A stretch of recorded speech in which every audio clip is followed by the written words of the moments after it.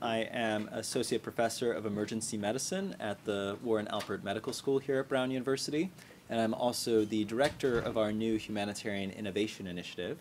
And this event tonight is co-sponsored by our Humanitarian Innovation Initiative, or HI Squared as we call it, along with the Africa Initiative, which Dr. Smith will be talking a little bit more about. The Humanitarian Innovation Initiative was just launched this past October with the goal of bringing together faculty, students, and alumni at Brown University who are working in the humanitarian sphere to collaborate from across different disciplines and also to work both across professions from academia into the humanitarian professionals and development professionals working on disaster preparedness and response and recovery across the world. So we work to promote research collaborations, to promote trainings for Brown students as well as for others around the world, and also to look at developing policy and collaborations in this sphere. So as part of that, this is our first of a spring speaker series. We're going to have several other events later this semester, one focused on Syria and the humanitarian crisis there, and then another one focused on Yemen, and a final one focused on Colombia and the peace process, as well as transitional justice there later this year. So we're really excited to be joined by some incredible panelists today. I'll be speaking at the end, but first we'll be joined by Dr. Daniel Smith, who is professor and chair of the Department of Anthropology here at Brown University. Daniel Smith joined Brown in July 2001, and he has won the 2008 Margaret Mead Award for A Culture of Corruption, Everyday Deception and Popular Discontent in Nigeria. He conducts research in medical anthropology, anthropological demography, and political anthropology in sub-Saharan Africa, and his research interests include HIV/AIDS, reproductive health and behavior, adolescent sexuality, marriage, kinship, and rural-urban migration. We're going to have him starting with the first part of this talk about his experiences in Sierra Leone and the social impact of Ebola there. After all of the panelists speak, we'll ask you to hold your questions at the end of each panelist, and after all three of us speak, then we'll have a series of questions for the last half of this at the end. Okay, thank you so much.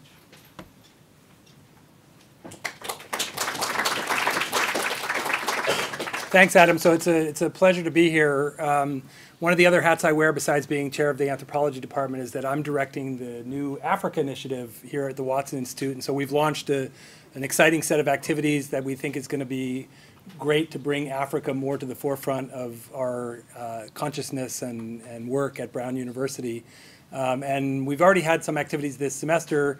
The next one after this, the next big one after this is a conference on education in Africa that's going to take place on Friday, March 10th, all day in this same venue. There's a listserv which we maintain and send out all the announcements about the Africa Initiative to interested people. If you're not on that listserv and you'd like to be so, please just feel free to let me know or give me a piece of paper at the end of the evening or send me an email and I'll add you to the listserv. So we each have 15 minutes. I'm going to be speaking very quickly or very briefly about what I have to talk about, which is to think more about the social impact of Ebola. And I'm going to be talking about Sierra Leone, but I think many of the things that I have to say about Sierra Leone would probably be true, are probably true in Liberia and Guinea as well. My background in Sierra Leone is that in the mid-1980s, I was a Peace Corps volunteer there for 3.5 years. And so I'm not an expert on Ebola. I'm not an anthropologist who's an expert on Sierra Leone. In fact, it was kind of coincidental that I ended up being in Sierra Leone when Ebola unfolded. I had decided that it was 30 years since I'd begun my experience in the Peace Corps in 2014, and I'm like, okay, I'd been back. The last time I'd been back was 10 years before that. It just seemed appropriate that I would go back in the summer of 2014. So I made all those plans in like February and March of 2014. And by the time I was ready to go in July, Ebola was happening, but I was going to a village in the far north of Sierra Leone. It didn't seem to be very heavily affected, so I was like, okay, I'm still going to go. So I went, and part of what I'll tell you is based on my experience there as the epidemic was ramping up. But most of what I want to tell you about is what I know and understand about the social impact of the epidemic based on all those years of being a Peace Corps volunteer, based on my perspective as an anthropologist who's worked for 25 years in West Africa, primarily in Nigeria, and also based on the work of other scholars who are more directly experts on culture and society and so on in Sierra Leone. So the first thing to say, as most of you probably already know, and especially those of you who are in Adam's class and just sat through his lecture, I mean, the Ebola epidemic in Sierra Leone was, and in Liberia and Guinea was unprecedented in its scale, and it was unprecedented in the kinds of places where it unfolded. It was really the first Ebola epidemic that had many of its victims in big cities, including Conakry in Guinea, Freetown in Sierra Leone, and Monrovia in Liberia. Thousands of people infected, thousands of people die, on a scale kind of completely eclipsing anything that we'd seen anywhere else in the continent.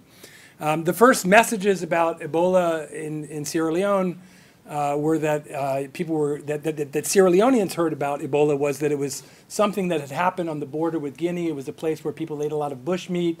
So one of the main things you needed not to do in order to contract Ebola was to eat bushmeat. And it took a longer period of time before the degree to which the human-to-human contact was seen to be the primary mechanism of transition. And that created a lot of initial problems. And the fact that it was based on touching people, either dead bodies or caring for people who were sick, that ended up being recognized to be the main modes of transmission. It's those two facts that connect closely with what I want to tell you about the social impact of the epidemic. And I think the social impact of the epidemic is worth thinking about for two reasons. One, we don't just care about human societies because of health. We don't just care about people because of their medical problems. We care about them as full human beings, or at least we should. And so there's something to be said in and of itself for recognizing, understanding, and trying to deal with the social impact of an epidemic, whether it's Ebola or anything else. But then secondly, and importantly, for the health and humanitarian side of the equation, understanding the social dimensions of the epidemic, the social consequences of the epidemic, is absolutely crucial for making the medical and public health response effective as well. So one thing so when I went to Sierra Leone in July of 2014, and I talked to people who knew things about the Ebola epidemic, and I talked to Ministry of Health people when I arrived in Freetown, people's messages was, well, you'll be fine, just don't let anyone touch you, right? And of course, that's not even a very good message for Ebola prevention, because you don't get Ebola just by touching anyone. You only get it by touching someone who's kind of in what's often known as the wet phase of the disease. Ordinary touching of people who don't have Ebola is of no risk whatsoever. Chances are, unless you're caring for a sick person or washing a dead body or something like that, chances are daily human-to-human physical contact is not going to affect you in some health-related way.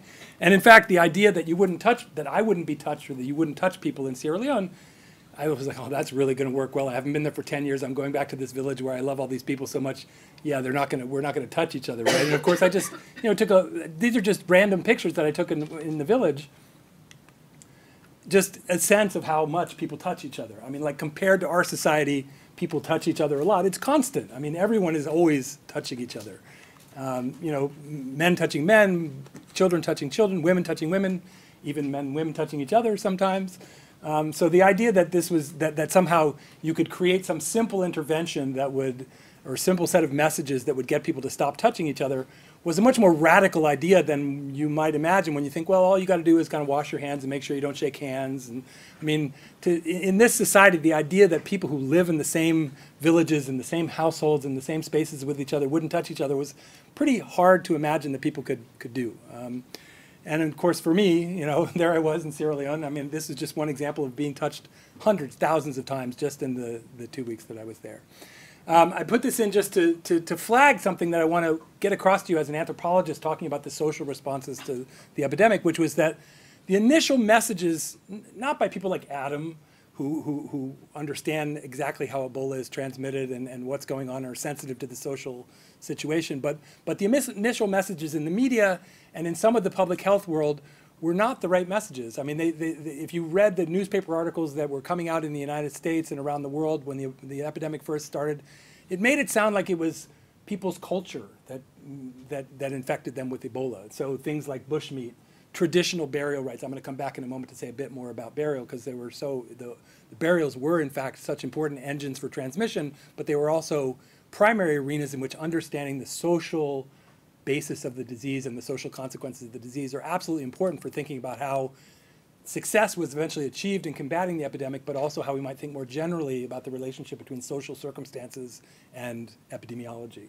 So this idea that it was somehow people's culture, that there was something peculiar about West African traditions and the primitive nature of village life and burials and things that people did, it was a wrong-headed approach, and it was an approach that frankly led to some of the alienation that people in places like Guinea and Sierra Leone and Liberia initially felt toward not only outside interveners, because initially there weren't that many outside interveners, but to the interveners from their own societies who were pitching these messages to them that somehow they were to blame, their traditional practices were to blame for what they were experiencing with Ebola. So here's an example of one of the sort of message posters that was produced. I think this one I took in Sierra Leone around the epidemic. And you know, some of the messaging is okay, but some of it, you know, it doesn't look, I mean, some of it, when you see it, you can imagine that if you're an ordinary Sierra Leonean seeing this, you would think, oh, they're telling us that we can't do the things that we normally do. They're telling us that it's our practices that are bad, it's our culture that is bad, without accounting for the reasons why we do the things we do, without accounting for the profoundly social dimensions of the kinds of behaviors, meaningful social dimensions of the kind of behaviors that we typically engage in. Go up, please. So even while I was in Sierra Leone, and again, this is July, August, the epidemic really took off in Sierra Leone in the fall. I mean, it was there starting in the spring, but it really took off right around the time I was there and reached its peak in the fall of 2014. You could already see the sort of material consequences. And in fact, you know, walking around the streets of Freetown, I mean, you wouldn't normally see people selling plastic gloves or so many different kinds of disinfectants and so on.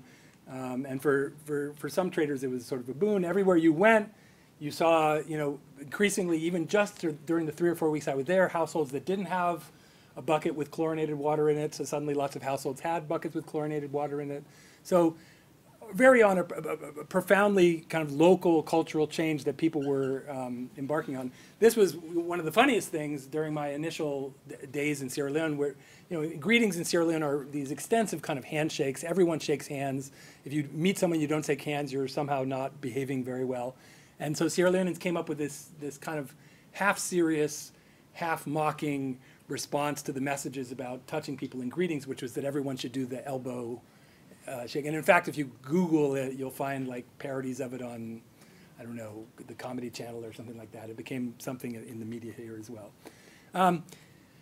Important thing to say is that if you introduce, and this isn't just the case with Ebola, I mean, I've worked on AIDS in Nigeria for a long time, you see similar kinds of things. If you introduce an epidemic into a society that people don't totally understand, they come up with a lot of interpretations to try to explain what's going on. And those interpretations range from the humorous, like the elbow greetings that I mentioned a second ago, to much more serious and sometimes much more worrisome interpretations as well. In Sierra Leone, I saw, this one doesn't quite exactly represent it. It shows you that Pentecostal churches were involved in some of the messaging around Ebola. But I mean, there's a famous, some of the messaging was terrible. There's a famous Nigerian evangelist named T.B. Joshua who basically said that he had water, holy water that he blessed, that he could send plane loads of to Sierra Leone and everyone would be just fine, right? And it's important when you see these kinds of responses that look on their face ludicrous or on their face completely irrational, to realize that in the context of the extreme uncertainties and frankly the confusion of some of the messaging that was coming from the government and from the public health world, that these kinds of responses make sense in their own ways, and we have to take them seriously and not just dismiss them, because if we dismiss them, we miss the opportunities to understand the sociologics that are behind them. So I want to just close with saying a few words about the ways in which the response to the epidemic in Sierra Leone, the social response, was actually part and parcel of the success of, and this is certainly true in Liberia and Guinea as well, though I don't know those cases as well, was part and parcel of the success, the medical, science, epidemiological, public health success of combating and bringing to an end the epidemic. There's an anthropologist named Paul Richards, British anthropologist, who's worked in Sierra Leone for probably 30 years and mostly worked on agriculture and innovation. But after the Ebola epidemic, he went back and did this study to try to put into practice a kind of theoretical perspective that he'd entertained for a long time, which is that there's this notion of a kind of people's science, and that people in every culture have a capacity to see the world, analyze it, and act on it in these rational ways. And so his book, which I just read over the course of the last week or so, is a kind of classic anthropological account in the sense that it brings to bear the anthropological perspective, giving you the sense of what's going on from the point of view of the people who are living in the society where something is happening. It brings an anthropological perspective to understanding what it was that people in Sierra Leone eventually learned, often with the help and assistance of outside aid and so on, but often on their own, about the Ebola epidemic that helped contribute to the eventual control. I just want to say a few things about burials, because they did, the complex thing about burials and Ebola is that on the one hand, the message that burials were the problem was a classic example of the international and local public health community not fully understanding the social context of what was going on. So to tell people that it's the way you're burying and implying that it's somehow primitive or irrational or African in this exotic way, to tell people that the way you're burying is the problem and you have to do these safe burials. And oh, by the way, safe burials mean we're going to come in and bury the bodies for you. We're going to dump them in mass graves. We're going to wrap them in plastic. We're going to make sure you can't touch the dead person who you're mourning. Proved initially to be a really insensitive, really wrong-headed way of going about addressing the problem. And yet the reality was that something had to be done to address burials, because dead bodies in Ebola are even more dangerous than living bodies in many circumstances with the disease. So what Paul Richards argues in his book is that there were kind of two main arenas in which it took time for local people to learn and adapt, and for the international response to learn and adapt. And one of those is around burials, and the other is around home care. And in both cases, the messages of the international community and the medical authorities in the countries evolved and changed over time to, arguably a common. So this is more what a traditional. It happens to be a Muslim burial. You can see lots of people. Many of those people would have involved in touching, kissing, washing, saying goodbye to the body. And then an Ebola burial where people aren't really allowed to be nearby. The people burying the body are in these strange suits. Often they're outsiders. There was huge clamoring, Paul Richards shows in his book, for community training so that communities could themselves learn how to safely bury bodies, right? Similar thing happened with regard to home care. The overwhelming message early in the epidemic and almost throughout, but moderated over time, was that you shouldn't do home care. And yet the reality was that many people were left with no other choice but then to do home care. And so over time, he shows in the book that the medical authorities, both international and domestic, kind of realized that they had to give some kind of messaging about how you could handle situations where you simply didn't have the option of getting sort of expert outsider care. So if I were to sum up, and this is Paul Richards' language, not mine, if I were to sum up the message of this book, and I think one of the messages that I want to leave with you as an anthropologist thinking about the social responses to Ebola in Sierra Leone, and arguably much more widely, what we can do is, what we imagine we have to do is to realize that villagers can learn and did learn and do learn to think like epidemiologists, and epidemiologists can learn and should learn how to think like villagers.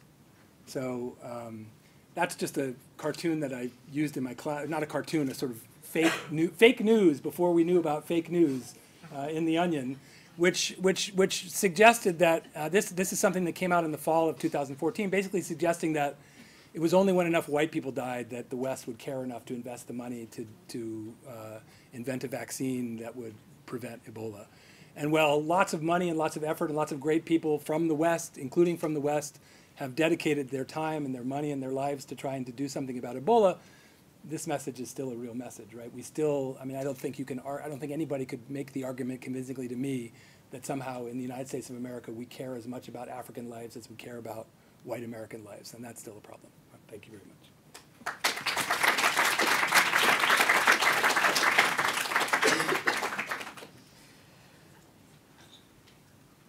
Thank you so much. So next up, we have Dr. Michelle Nasarenko, who is a pediatric emergency medicine physician and director of the Global Health Program at Boston Children's Hospital. She has experience in pediatric care and program development in China, Bolivia, Lesotho, Guatemala, Liberia, Indonesia, Uganda, Saudi Arabia, Turkey, and Syria. And in Liberia, she provided pediatric humanitarian aid in the post-conflict setting after Liberia's civil war, developing partnerships with U.S. academic institutions for the past 8 years. Through these partnerships, sustainable programs for the health system, rebuilding, including physician education and care for vulnerable children, were developed in Liberia. In 2014 to 2015, during the Ebola outbreak, she led the Liberian hospital public health response, utilizing a rapid deployment model and training for local healthcare workers. This work continues into Liberia's recovery phase with implementation of a national program for hospital quality improvement and emergency care training. So without further ado, I'm going to turn it over to her to talk more directly about the response from the clinical side to the Ebola epidemic.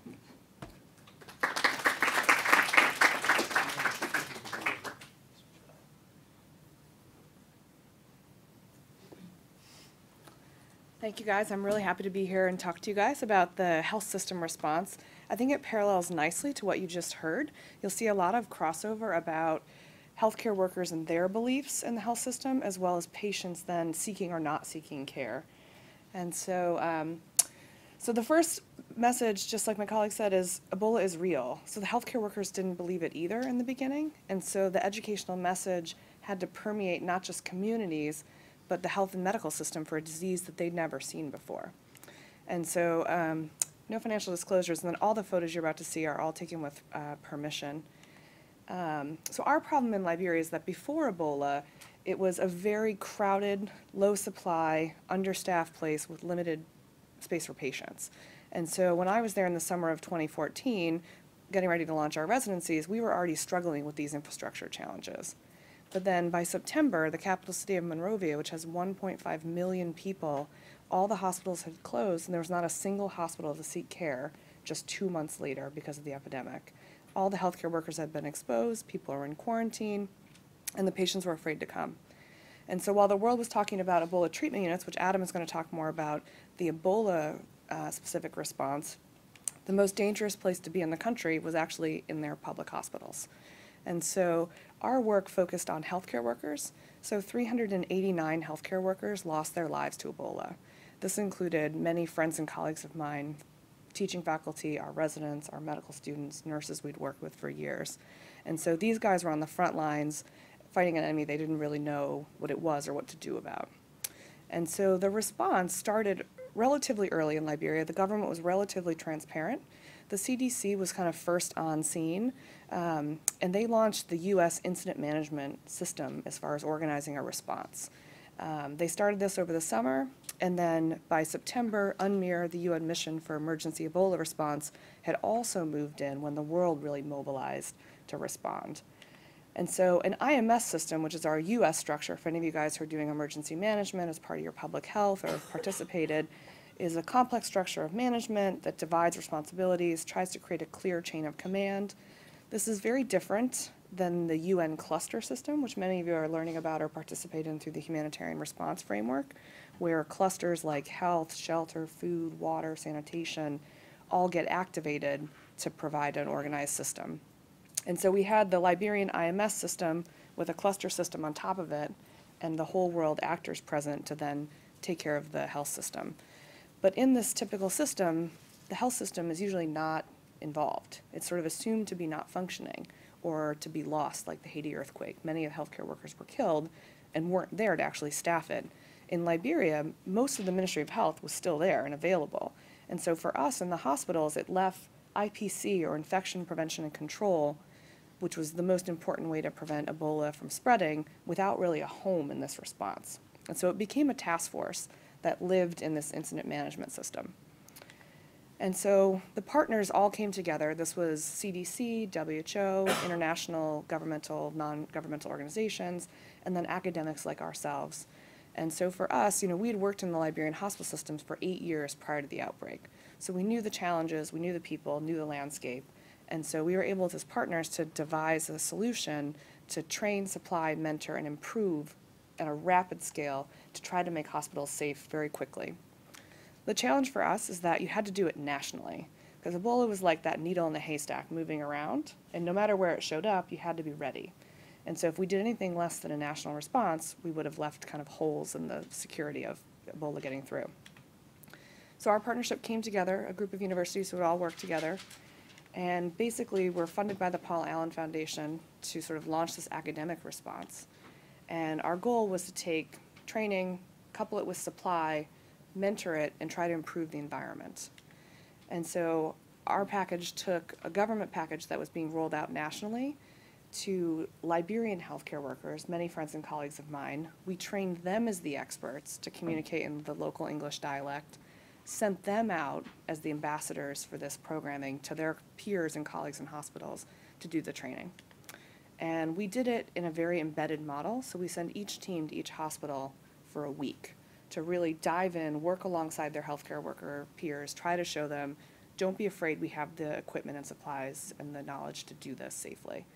And then we've repeated it every 8 weeks across every hospital, and there's 23 public hospitals.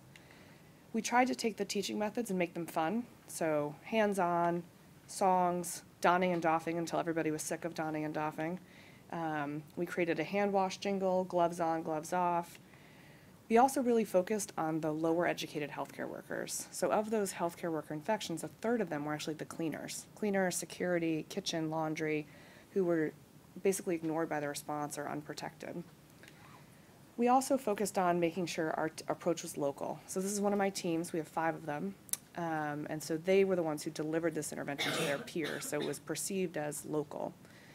Then our other problem was if we showed up with just the training and not the supplies to do what we taught you, then we didn't really help you. And so this intervention had to come with a massive logistic effort. And so Ebola, as you've seen, is a very resource-intensive disease. All that PPE, the gloves, the chlorine.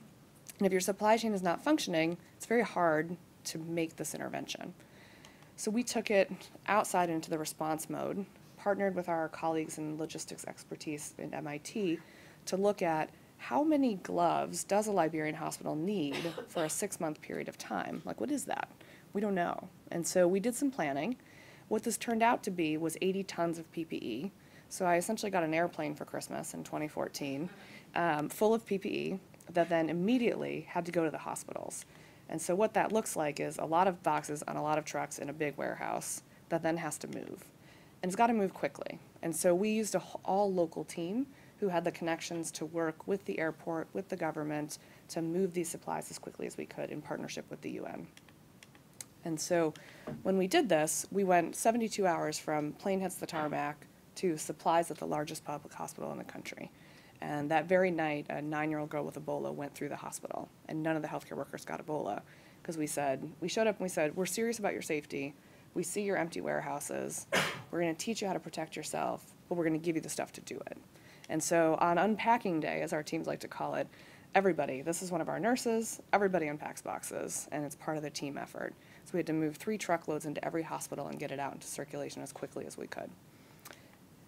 And then the other problem we have is that, during a response, many times responders show up with a package. This is what we have to offer you. Take it or leave it. And in this scenario, each hospital had different needs. Some had broken water pumps, can't wash your hands if there's no water. Some had no place to dry their equipment, and they needed racks or drying materials. And so we came with each team with a disposable amount of cash that they could work with the hospital leadership and decide, what are your problems, prioritize for us, and until we hit $0, we'll fix those. And so our teams went through and worked on waste. So we encountered piles of hazardous waste all over the country, because this is a system that had been very PPE light prior to Ebola. And so we took this and we turned it into sustainable solutions. So instead of just digging a hole, we actually took those phones and we put in proper burn pits that will last up to 2 years, so the hospitals have a solution. We tried to look at the water. This is actually one of the hospital's water source. We couldn't fix this because it's a stream. But in other places, we were able to take old pumps that were not functioning and get them rehabilitated and ready to go so that the healthcare workers had access to water as a way to make sure that this was a sustainable solution. We also went out into the communities around the hospitals because the patients seeking care were down about 65%. And so if we've made the hospital safe again, we need to let the communities know. And so we engaged folks from the social mobilization task force, the psychosocial community, and then our staff included a reverend, an imam, a gender-based violence counselor, and an HIV counselor. And they went out and tried to message, your hospital is safe, you can come back, come get vaccinated, deliver in a healthcare facility. And so as we did this, we also, since we're academic, focused on trying to measure our outcomes. And so we used a Ministry of Health standard assessment to look at each facility, how it's performing over time, try to target those weaknesses. And so as we did this, we found that a lot of the infrastructure things were the problem. So we couldn't do huge fixes for power, new wells, security fencing to direct flow of patients. And so this was a big call to action for the donors. And in our follow-up work right now, we were able to convince the Centers for Disease Control, who aren't known for digging wells, to actually renovate the full wash facilities for hospitals as part of a sustainable solution for this surveillance barrier. And so as we did this, we really realized in the recovery phase that the fear and distrust was widespread between the patients and the healthcare workers. And if your emergency room looks like this, there's not a lot of incentive to come to the hospital for care. And so as part of the post-outbreak recovery, the government developed a national investment plan with 9 pillars where they placed the priorities for their money to be invested as part of the post-response funding. And as part of that, they wanted to maintain a strong workforce, strong infection control, surveillance, update that infrastructure, especially around water and sanitation, address the supply chain issues. And so in partnership with the government in our response work, post the outbreak, we developed a package partnering with them to then take on these challenges. And so the government developed a training package called Safe Quality Healthcare Services to blend infection control with everyday emergency care and try to bring up the skills of the healthcare workers around emergency response. And so we rolled out that training nationally in partnership with WHO and the other implementers at the clinic and health center level to then train folks using modern teaching methods. So we incorporated simulation, we incorporated case-based learning to try to make this training exciting and interesting.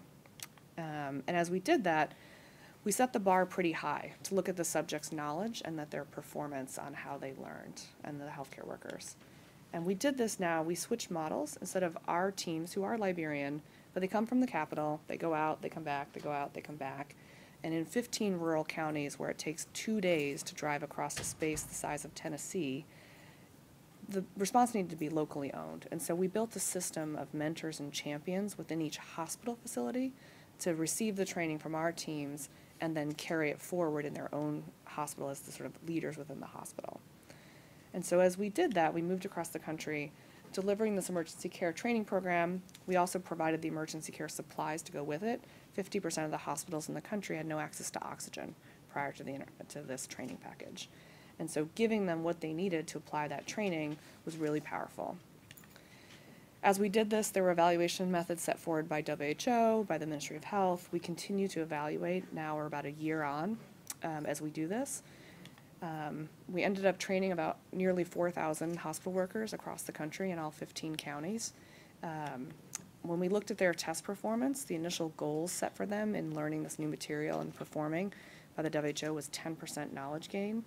They really managed to blow us out of the water, with the average clinical participants gaining 46% more knowledge post the training package, and then actually taking it and applying it. And so as they did, this is sort of our knowledge gain graph, but as they did this, we also had them perform sort of simulated scenarios to see how they'd respond to the same cases over time. And for every sort of chunk of knowledge they gained about 10% testing points, they would on average do 1 to 2 more clinical tasks better. And so we hope that this has actually improved patient care, and a year out we're actually monitoring how this has improved patient care. So we have data collection going on throughout all 25 hospitals to look at what this intervention did as far as performance by the healthcare workers. And so we overall felt like with this training intervention it was risky. You know, you can do training and then it can do nothing.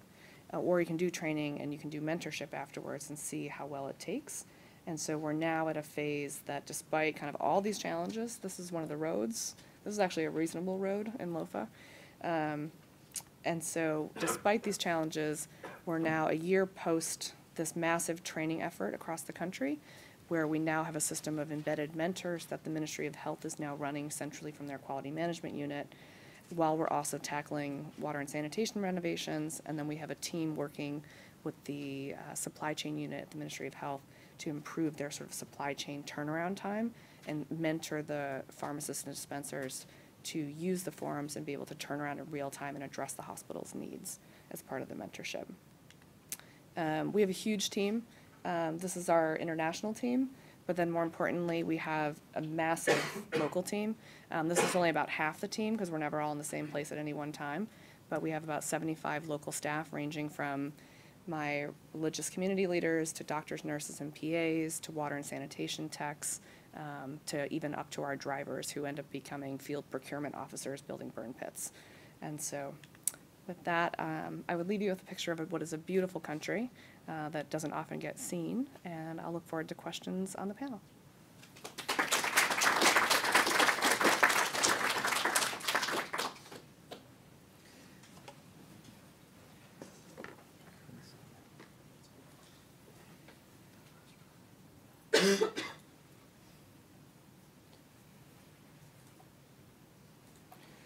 All right, thank you.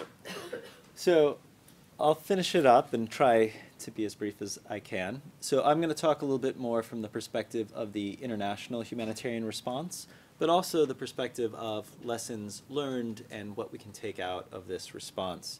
So I initially arrived in Liberia. I hadn't ever worked there before, actually, but I initially arrived in Liberia in August of 2014. I came as part of the emergency response team for International Medical Corps, which is a US-based humanitarian organization that I've worked with for about 6 or 7 years. I'd responded with them to many other emergencies prior to that. I was in Haiti after the earthquake. I was in Libya during the conflict there, responded a couple times in South Sudan. But this was certainly my first time responding to an Ebola outbreak, and it was International Medical Corps' first time responding to an Ebola outbreak. And for almost every single responder, both local and international, it was their first time responding to an Ebola outbreak. So there's a whole lot that had to be learned quickly. I initially arrived in Liberia in August of 2014, and we opened up our first Ebola treatment unit for International Medical Corps in Bong County, Liberia on September 15th, 2014. And I can tell you that that by itself was one of the busiest months and hardest months of my entire life. As you can imagine, there was an incredible amount of pressure at the time from the Ministry of Health and Social Welfare and from the local communities to open up our Ebola treatment unit as quickly as possible because the numbers of cases were increasing rapidly in Liberia at the time. And yet at the same time, there was all these things that had to be put in place first. We had to first build the Ebola treatment unit, of course. We had to train up our staff. 90% of the staff working in our Ebola treatment unit were local Liberians who had also never managed or treated Ebola before and had to be trained not just into how to care for patients with the disease, but also how to protect themselves. I will also say that of the 10% of our staff that was expatriate, more than half of those were from other African countries. In fact, there was a period in time in which we had more Kenyans than Americans working in our Ebola treatment unit. And so it's very much lost that the international humanitarian response doesn't mean necessarily a lot of white people rushing in. In fact, most of the international humanitarian response was also people from the region who were responding to help. We had to source our PPE, or personal protective equipment, which, as was mentioned, is very expensive. A lot of it had to be brought in from outside the country, which was really hard at the time because international supplies had largely sold out. And we also had to develop our clinical protocols, which for me as a medical doctor and as the first medical director of our first Ebola treatment unit, a lot of the work in finalizing our protocols fell to me, and I found it incredibly difficult because unlike almost every other disease out there, there was almost no research into what are the proper ways to diagnose and treat this disease. There had been almost no studies ever published prior to this outbreak. And so that raised a lot of alarms for me in terms of what we're really missing here and how much we can learn from this epidemic. And the final aspect of what we had to do, and this actually might seem like an afterthought in the setting of this massive epidemic with all these people dying and opening up your Ebola treatment unit, but the last thing we had to do, which proved to be really important, was creating a system for documenting patient care. And this proved to be very important for the patients in our Ebola treatment unit, because it was really important for us to keep track of their symptoms, of the treatments we were giving them, of how they were doing. But it also proved to be even more important for what we learned from this epidemic, because of the fact that we had almost no information about this disease going into the epidemic. Almost everything we know today about Ebola was through data that was collected during the Ebola epidemic in West Africa from 2014 to 2015.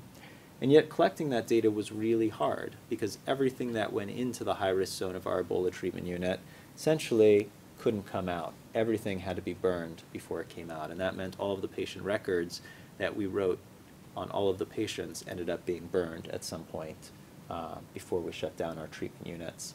And so getting data out became a very big problem, and was one of the things that International Medical Corps especially thought that it wanted to do.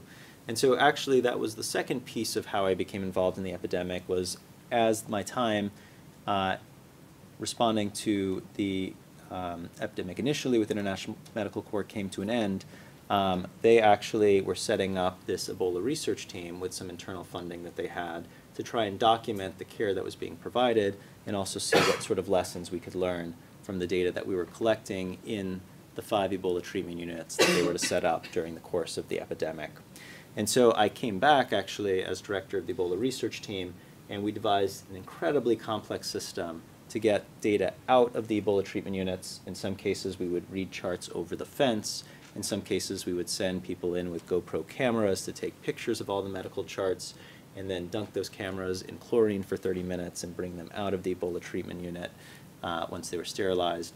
We'd load all of these images up onto laptops, and then we'd have local data entry personnel who we hired and trained to enter all of the data from these images into databases. And then we had to clean and combine all of that data together, and it was a tremendous amount of effort. But it proved to be really useful, because it ended up giving us some of the first information that we had really about the epidemic and about the disease itself. So these, for instance, it gave us information on the temporal structure of the epidemic in terms of our 5 Ebola treatment units, how many patients we were seeing over time from the fall of 2014 up through the fall of 2015, and how many of those patients ended up having Ebola, which are the ones in like red and orange here, and how many of those ended up dying from Ebola, which are the ones in red here. And so as you can see, most of the patients we actually saw in our Ebola treatment units didn't have Ebola, because they had some other disease that looks very much like Ebola. And we ended up caring for a lot of those patients, and still many of those patients ended up dying in our Ebola treatment units, because people die from a lot of different diseases in West Africa, as was pointed out, besides Ebola. It was really important to be able to provide care for them as well. We were also able to look through some GIS mapping at the geographical spread of our patients, so where our patients were coming from, which sub-districts had most number of patients that they were sending to us, which helped us track where the hotspots were in the epidemic, and also which ones had the highest mortality, which can help give us a sense of why some areas may have had higher mortality than other areas. We're also able to look at patient survival by age, and found some really interesting things which were not really known to such a degree before. One of which is that children had some of the highest mortality. Their survival, this red curve is children under 5, their survival was only about 18% overall in our Ebola treatment unit, whereas patients who were in the 5 to 24 age range had survival of above 50%. Patients who were over 45 had the second lowest survival, around 30% or so in our Ebola treatment units. And so understanding how age affects patients' prognosis was really important. We were also able for the first time to actually look at the symptoms patients had with Ebola and how those changed over time. Before this, all of the information was really anecdotal, and Ebola itself is called a viral hemorrhagic fever, and it was thought that fever and bleeding are the most important parts of this disease. And what we found out is that actually fever is pretty important. It was present in a lot of patients, but still on any given day, only about 40% at most of patients had fever. So it varied over the course of their illness. And fever was also really common in many of the patients who didn't have Ebola, who came into our Ebola treatment units. Bleeding, for instance, was actually very uncommon. We only saw it on any given day in about 10%, 20% of the patients that we had in our Ebola treatment unit. We're able to look at things like how the virus grows within the body, and so this is actually looking at some of the curves of viral load in terms of how the virus propagates in the body, and then how the body's immune system helps to start fighting off the virus, which is information that didn't really exist before.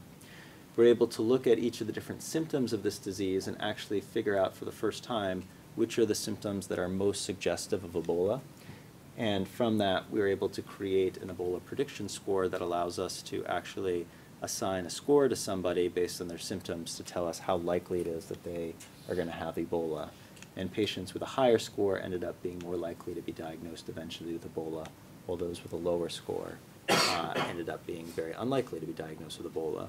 And this is really important in the context of running an Ebola treatment unit, because when patients are coming into your Ebola treatment unit, on the one hand, you want to make sure that everyone who has the disease gets admitted, because you don't want them going back to the communities and propagating and spreading disease in their community. On the other hand, you don't want to admit too many people to your Ebola treatment unit who don't have Ebola, because then you're putting them at risk for getting Ebola in your Ebola treatment unit. So it's really kind of that triage decision is one of the hardest I've ever had to make as a physician in my career. And having some actual evidence-based screening tools, which we really lacked at the beginning of this epidemic, will prove really helpful, we think, in future epidemics. We were also able to develop prognostic models to help us determine which patients were more likely to die of the disease. And we were able to turn both our kind of prediction scores and also our prognostic models into apps that could be used at the bedside by clinicians in resource-limited settings to help them predict which patients are likely to have Ebola and which of those are most likely to die and therefore need the most help. During the time that I was director of our Ebola research team, we also ran a few different prospective trials in our Ebola treatment units. We ran a trial looking at a biosensor patch that could help remotely monitor vital signs in patients. So one of the hard things about an Ebola treatment unit is that all of the patients are in the high-risk zone, but the clinicians only go into the high-risk zone for about an hour at a time, because that's about as long as you can last in the PPE before you get overheated and have to come out.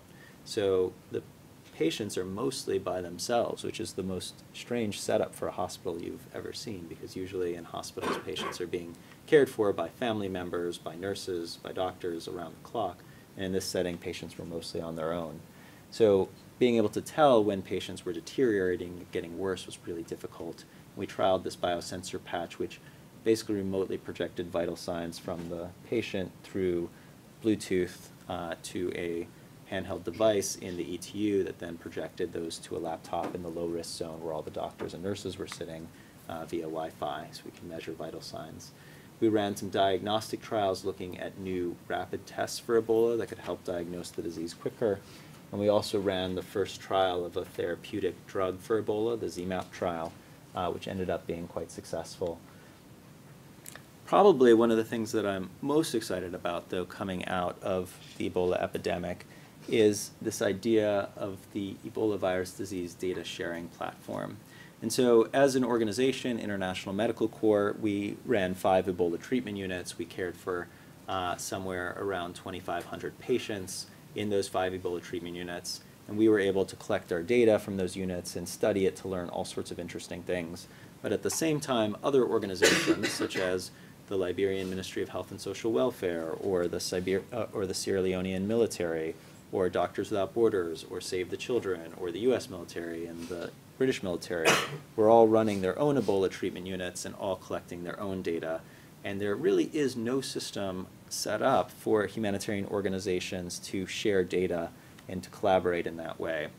The systems for them to coordinate together in terms of providing care are still relatively new, such as the cluster system that Michelle mentioned, but really no systems exist for sharing data. And yet it's so fundamentally important for the world to have this information so that when we respond to the next epidemic, we can actually know more than when we responded to this epidemic. So this is a very long time in coming and very slowly developing project whereby all the organizations that responded to the Ebola epidemic in conjunction with the local ministries of health in West Africa are putting together this massive data sharing platform where all of the data collected during the epidemic will eventually be shared and made open access for use by the entire world and any researchers who want to study the data and learn from it. It's required a lot of time and effort and funding and a ton of lawyers involved in it, unfortunately. But the goal is that eventually all of this individual patient data that was collected by all these different organizations will be cleaned and standardized and mapped together into a single repository that can then be used to do large sort of meta-analyses that can help provide research publications, new guideline, and informed policy for future epidemics. And if we can make this happen with Ebola, hopefully it's something that can happen in other types of humanitarian settings in the future. But all of this kind of requires these partnerships between academic researchers, humanitarian responders, and local communities. These are three different groups that don't speak the same language, and I don't mean just literally the language that they speak. They think about things in very different ways, and bringing them all together to work on research can be really difficult. I wrote this paper in the aftermath of the epidemic that was published in Clinical Trials called Academics Are from Mars, Humanitarians Are from Venus, Finding Common Ground to Improve Research During Humanitarian Emergencies. And it is really true. There was this workshop that was done in the UK recently, which brought together humanitarians and academics and asked them to write what they thought about each other. And as you can see, they didn't have incredibly great thoughts about each other's community. But in fact, in the end, what we really need to do in order to be able to improve future humanitarian responses and make sure that the next one we do a better job than the last one is really to be able to bring these different communities together, to be able to study what humanitarians do and to figure out better ways for how to do that in the future. And hopefully that will result in less deaths and more survivors during future Ebola epidemics and other types of emergencies than we saw in this last one. So I'm going to stop there and bring up Dan and Michelle for a panel, and you guys can all ask us questions.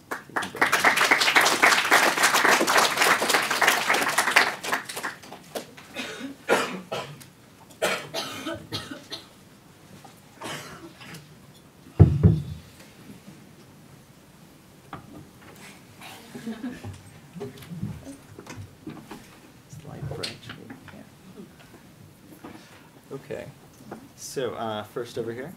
I had a question for Dr. Nissenko.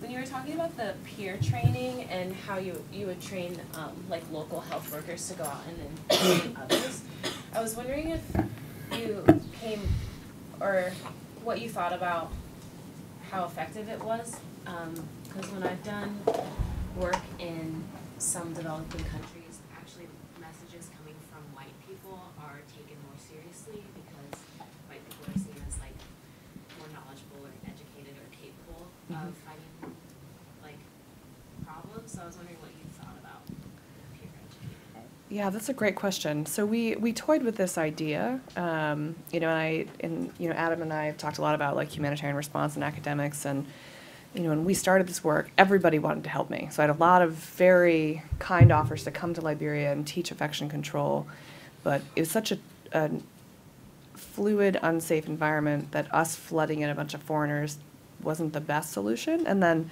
the Liberian English dialect is a unique one. And so even after 8 years, I'll say something to a mom or a nurse, and they'll look at me, and then the nurse will repeat exactly what I just said, and then they'll go, yeah. And I'm like, really? I just said that. So the dialect is very interesting there. But we did have to fight a little bit of a battle of perception. And so one of the things that our logistics support team did was that I wasn't as conscious of in the academic space. Like, you know, in Adam's presentation, you saw, you know, IMC is a brand, right? Their brand is everybody. Everybody's wearing their T-shirts. They all fit together. They're this organization that seems, you know, together, professional. And so we actually had to do that with our Liberian teams. So a lot of what we did in the training was not the technical knowledge, but professionalism, leadership. You know, when they're in the field, no matter what time of the day it is, they represent this effort. And so if it's after hours and they're seen, you know, slacking off or not washing their hands, they would be perceived as not experts and not serious. And so it's one of the things that our teams, I have to say, took to heart in a way that has just blown my mind. Like their ability to professionalize and say, we own this and we're going to be the leaders has been really amazing.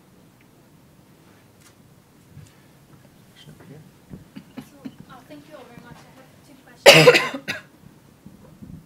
First of all, you among the 3 of you, you represented Liberia and Sierra Leone, but I was wondering, among the 3 countries, was the response in relation to the size of the epidemic in that country, or were there countries that were more disenfranchised in terms of the international response? And then the second question on whether there's any research happening about whether hand washing, which has become so prevalent, whether it's affecting other types of communicable diseases. Well, I'll just take the first part in terms of talking about the international response. And the reason you're seeing people representing Liberia and Sierra Leone up here is because we're all speaking English to you. And if this were a panel in France and people on the panel were speaking French, they'd be talking about Guinea. Because largely the response was divided up very much, certainly along linguistic barriers, with French-speaking countries responding much more in Guinea, which is a French-speaking country, and English-speaking countries responding in Liberia and Sierra Leone. But even then, it was divided up even more. Sierra Leone, which is a former British colony, the UK and British organizations were very invested in the response in Sierra Leone, whereas Liberia, which is basically kind of US's own little colony in Africa, generally had a much broader US response. And France, which was the former colonizer for Guinea, ended up providing a lot of the international response and certainly a lot of the funding for the response in Guinea. So that's part of the reason it was divided up that way. I think, in general, all 3 of those countries probably got a relatively even amount of response. I wouldn't say that there was one of those 3 that got more or less than the other. The epidemic had different dynamics in each country, and the willingness to accept the basically support for the local government ranged a lot between those 3 countries, with it being sort of perhaps highest in Liberia, less so in Sierra Leone, and much less so in Guinea. So that influenced things as well. But outside of that, I think the response was pretty equivalent between those 3 countries. And your second question, I don't know if you want. Well, I've become the hand-washing warrior, as I'm now known. So one of the main interventions during Ebola was teaching hand washing, proper hand washing. But then in the healthcare setting, it's one of the things that even here, if you go to a U.S. hospital, is one of the recognized primary indicators of patient safety, that hand washing compliance is going to reduce transmission in a healthcare setting by a huge amount. And so when we think about quality healthcare, it's a very easy thing for a setting like Liberia. It doesn't require fancy, imaging or technology. It requires bucket versions of sinks to have running water. And so one of the major focuses in the recovery has been on hand washing. And so we're actually, part of the data that we're tracking is we're tracking compliance with hand washing on a monthly and quarterly basis using WHO tools. And then we're comparing it as we track hospital outcomes on a monthly basis over a year. And so we're about 7 months in. And so I'm excited to see what we find as we watch hand washing and outcomes over time.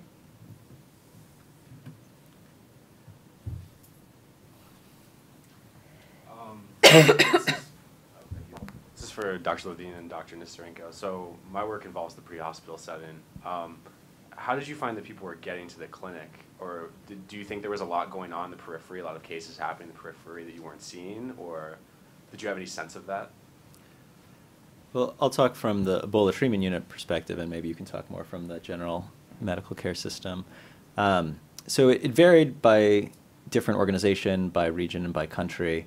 But some organizations, like International Medical Corps in Liberia, we created our own Ebola ambulances, is what we called them. They were basically pickup trucks with kind of a structure on the back that were very easy to clean. And most of the surveillance was being done locally by local communities and by the Ministry of Health and Social Welfare. And so when they identified a potential case in their community, they would call us and we would send out our ambulance to pick up that case. In Sierra Leone, the ambulances were mostly run by the Ministry of Health, and so they would send them themselves and bring the cases to our Ebola treatment units in Sierra Leone. In both countries and in all settings, a lot of people ended up coming on their own. They heard that there was an Ebola treatment unit there, and they would come on their own by foot or by bus or however they could get there. But generally, the most common way was an ambulance that was either run by the Ministry of Health or run by one of the local organizations that were there.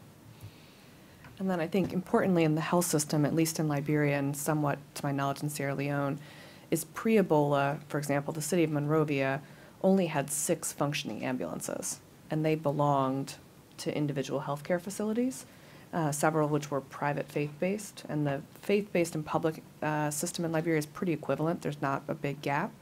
And so the ability to actually even pre-Ebola deploy an ambulance was virtually non-existent. We'd occasionally use it to move a patient from one facility to another, but you would actually go to the gas station with it and put gas in it to run it. And then there was also no central dispatch, which is so important in an EMS system. So that actually hampered the beginning of the response, is there was no way, if you were at home and you thought grandma had Ebola, there was no 911. And so one of the first sort of big wins was the cell phone companies in West Africa creating a free line for the public to be able to text in or call in. My question is for Dr. Smith. How would you recommend when scientists... Oh, are you okay? Okay. Sorry. I guess, how would you recommend scientists consider all the social aspects of a disease when they don't fully understand the science behind it yet? Yeah, no, it's a hard question. I mean, I think one of the things that characterized both the international medical and local medical response and the local social response to Ebola was that everyone was kind of learning on the fly. I mean, as you've heard from all the panelists, this was new to everybody. There were no, I mean, obviously there were experts in a certain sense, but there were no Ebola experts. People became Ebola experts in this whole endeavor. You know, I think one of the things that, two things. One was represented by that second to last slide I put up there, which is to sort of realize not only that local people can learn to think like epidemiologists, but that epidemiologists and other kinds of public health and medical personnel need to learn to think like local people. So I think a sort of principle that I think is really important is that our first pass interpretation of what might be happening in a place that has us believe that what's happening doesn't make sense or is irrational or is illogical, on second reflection, on better immersion, on better understanding of the context, often looks very sensible. And so taking into account why something you don't want to have happen is happening looks like it doesn't make sense from a kind of medical or public health point of view, probably is making sense from some social or cultural point of view, and learning to kind of begin with that, casting aside that assumption that what they're doing is wrong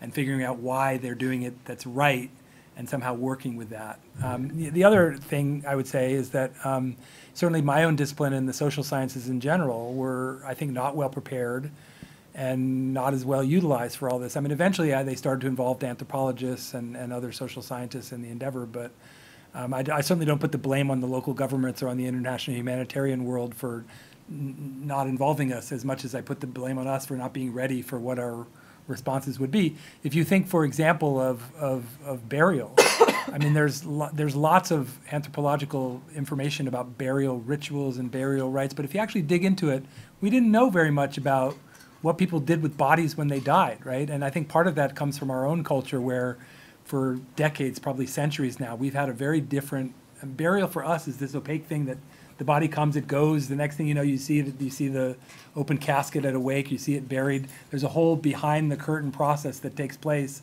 that has kind of divorced it from the kind of face-to-face human reality that is still the case in places like West Africa, where burial and burial preparations are handled by family and by kin and by villages and so on. And so there's a lot more that anthropology and the social sciences could have done to bring to bear knowledge about those kinds of things. I think as responders, too, oftentimes our programming is not as flexible as it should be. And so one of the things I learned in doing this was we literally every day had to change what we were doing to adapt to something. And I've worked in Liberia for 8 years, and literally every day something went, oh, that's why that's always been like that. and that's with a lot of cultural knowledge and a lot of time there. And so we really had to be flexible in a way that I think humanitarian response sometimes isn't. You come with this, we've got to deliver this now on a short timeline, and not able to sort of open up our blinders and think like our colleagues. I'll say, even from the response perspective, probably one of the most helpful set of staff that we had in our Ebola treatment unit was our psychosocial support team. And even though they were called the psychosocial support team, they did a little bit of work providing psychosocial support to the patients in the Ebola treatment unit. The vast majority of what they did was communicating with communities and being able to explain to communities what was going on in our Ebola treatment unit, to keep families in touch with their loved ones who are in the Ebola treatment unit. Perhaps the most important thing that we put in our Ebola treatment unit was plugs in the high-risk zone so people could charge their cell phones and be able to actually call their family every day and tell them I'm alive and they're actually providing care for me here, as opposed to actually they're stealing my kidneys, which is what people thought was happening in some of the Ebola treatment units at some point. And so creating that bridge for connection with communities and explanation to communities about what was going on was super important, and we wouldn't have been successful without that. It seems to me as though there has been Ebola in Congo and for many, many years. How much of the information from that experience were you able to hook into? And if my memory is serving me right, there's a genetic change in the Ebola genome that makes it more infective. And did you track that at all? So it actually, one of the first things I did when I was responding initially to the Ebola epidemic was, what I think any academic physician would do. I went on PubMed and searched for every article I could find on Ebola. And in fact, even though there had been 24 outbreaks previously, there was actually in fact, specifically about Ebola, there was not a single research study that had been published on the disease. How did Not they a keep it under control in the Congo? I mean, that's something that as Well, a they- Peace Corps volunteer and as a physician, I looked at this, heard about it through BBC, starting in the spring, long before you guys had listened to Doctors Without Borders saying this is a disaster in the making. And I kept on thinking, I was in Nigeria, Lassa fever was in Nigeria. They went back to the area that Lassa fever was. 80% of the people were immune to it. What's going on in the Congo that might stem? Well, there are a lot of different factors involved. And part of it, honestly, was that the prior outbreaks used, and mostly which were run by MSF on purpose because they had developed sort of the expertise to respond, they were mostly about containment. And essentially, most of the patients in those epidemics died. They didn't do very much to prevent their death, but they were able to contain the epidemic partly through the initiation of public health measures, but largely because these were very isolated communities where they'd occurred previously. In eastern Congo, where it might be a 2 or 3 days walk to the nearest city, and nobody with Ebola is really walking 2 or 3 days to the nearest city. We saw something very different in West Africa, where from the villages where people first started getting Ebola in Guinea, they could travel to Conakry, Freetown, or Monrovia in a few hours by car. And that made a tremendous difference. It made it much harder to contain the epidemic initially. And MSF responded to the epidemic initially in Gekadu, Guinea, and implemented the same protocols that they had used in the last dozen epidemics they'd responded to across Africa. And those protocols didn't work to contain it this time because it was able to spread beyond their control. And honestly, MSF did start calling out, asking for help early on, and it took a long time for the international community to start listening and to respond, partly because everyone sort of hoped it would get better on its own. That was sort of like this irrational hope on the side of the international community, I suppose, and also because the international community was scared. They were really scared to invest human resources into a response to something that they'd never done before. At least that's my perspective on it. And I would say the population mobility for this West African outbreak was the key. So again, the Congo outbreaks were so remote. The original outbreak in the Gekadu forest sits on a tri-corner border that people walk over every day, and that people come down the road 6 hours to trade in Monrovia, which is the only port city that's close to this eastern part of Guinea. It's actually easier to get there than it is to get to Conakry. And so the challenge was in the beginning of the outbreak, so we actually, from Boston Children's, we placed pediatricians in Liberia full-time to train the local pediatricians, and we had fellows there when this outbreak started. And so we were watching this situation as early as February 2014 to see if we needed to move our staff and move them out or do more training or do something. And so Liberia was initially very proactive. They actually set up a roadblock. And so out of the northern counties, MSF came in, set up one treatment unit, they shepherded everybody there, and then the county set up a roadblock. But it eventually became so bad, it overwhelmed the capacity to enforce that roadblock with such porous borders and poor security. And so the challenge was population mobility, and it was really underestimated at the beginning of this outbreak. And that's a challenge that's just going to grow into the future. There are going to be more roads, more plane trips, more mobile populations in the future. And so the next Ebola epidemic is probably going to look more like this one than like the older ones in Eastern Congo. So Dr. Levine was talking a little bit about kind of the challenges of creating like a triage protocol because not all of the symptoms were well known and really not much of the treatment was well known. And then Dr. Smith was talking a little bit about how home care was kind of inevitable in certain circumstances. What are actually some of like the treatments that first came out as like basic methods of care and like how did those kind of evolve over almost like trial and error, and like were some of those treatment protocols more or less like culturally acceptable? I know obviously on the other end of things, changing the burial of the bodies was something that was really cultural, needed to be more culturally sensitive. Did you run into that with treatment at all, and how did the treatment protocols kind of like evolve throughout the epidemic? So I would say some of the initial work, in the beginning of the outbreak, as Dr. Levine was saying, the availability of Ebola treatment units was low. And so in August, when there was 800 cases a week, there were only 3 open treatment units in all of Liberia. And so a lot of patients ended up either outside the unit, in hospital facilities, or at home. And so a lot of the data coming out post-outbreak is that those who were able to orally hydrate, so drink, for days before they went into the more severe illness phase, actually had better outcomes. And so some of that oral hydration piece is really important. This also, just as Adam said, MSF prior to this outbreak had been the only international responder, the only one willing to take the risk to manage this disease. And one of the risks is to the healthcare workers. So I think it can't be underestimated, what Adam mentioned in his talk, that the healthcare workers can only be in the suits for 45 minutes to an hour. Your goggles fog up, you're losing about 1 liter of fluid and sweat because it's 100 degrees in Liberia, and you're in an airtight plastic suit. And so your ability to function safely in double gloves and a spacesuit to put a needle into somebody else risks the healthcare workers and breaching their suits. So prior to this outbreak, IV fluids had never been used because there wasn't enough manpower and there wasn't enough ability to maintain the safety.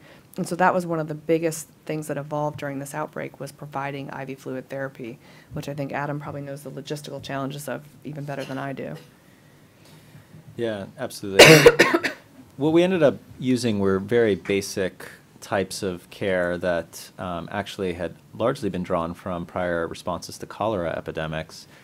Basic things like giving oral rehydration solution, putting in IVs when people were not able to drink and giving them fluid through intravenously. We also gave people treatment for other diseases that they were more likely to have, even if they were coming into an Ebola treatment unit, like malaria and typhoid, et cetera, which we do have treatments for. And then providing them with good nutrition, because we know that for all diseases, poor nutrition leads to higher mortality. And so it was just some of these very basic things that we were able to provide in Ebola treatment units, things that were locally available, that were not that expensive, and that we thought, at least from from other types of diseases, might be helpful. But we didn't really know if anything we were giving necessarily was helping. We think it was, a lot of it, but we don't know for sure. And that's a lot of kind of where we're analyzing the data from this most recent epidemic to see which things we did actually made an impact and helped patients. So I would just say one thing from a kind of social perspective on that question. I mean, I think one of the things that happened in the minds of Sierra Leoneans, Guineans, and Liberians was the witnessing and then the sort of absorbing of the transformation from what to them looked like a vicious cycle, meaning everybody who goes into these places dies, why would I want to go there, to a virtuous cycle, right, where people began to perceive that the vicious cycle was, of course, compounded by the fact that early on there weren't enough treatment centers, that everybody who did go to the hospital died and the caretakers died and so on. Over time, as the response ramped up, it became possible for people to be convinced by messages saying you should, if you have these symptoms, you should come to a center.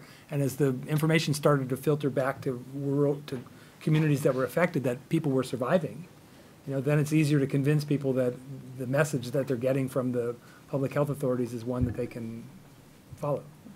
And then from an acceptability of treatment standpoint, the perception in West Africa is if you go to the doctor and they don't give you an injection or go home with like a bag of medications, your doctor was a crackpot. Like, they didn't know what they were doing. You have to do something.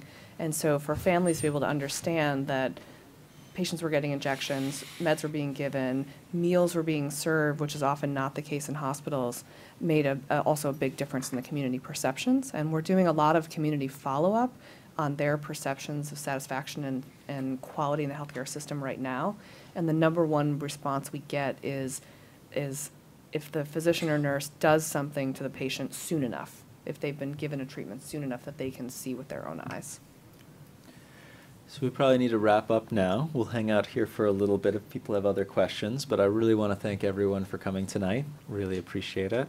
And thank our panel here again for coming down and for talking to everybody.